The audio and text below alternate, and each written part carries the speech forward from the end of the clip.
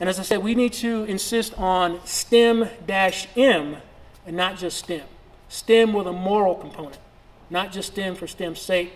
because if you unpeel and unpack the STEM rhetoric in most of the policy documents, and you can do this if you have a computer right now, pull up any policy document around STEM, and you're going to find a lot of language around international competitiveness, threats to the nation, anti-terrorism, nationalism, and the closer you get to nationalism, you get to xenophobia, you get to racism, and if we're asking black boys and black girls to join into that, right, to join into STEM-related efforts that have that as its base, its fundamental grounding, right, in a country that has oppressed them in many cases, and now we're asking them to do the kind of work and the kind of mathematics that does harm to others, I think that conversation needs a moment of pause. Even if you go to the non-STEM area, you go into the financial world and business.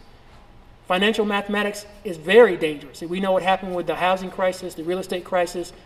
the stock market. So mathematics is a very dangerous game. We need to be very, very careful about advocating for just black boys and black girls going in without the armor that they need to be able to understand what happens in those environments.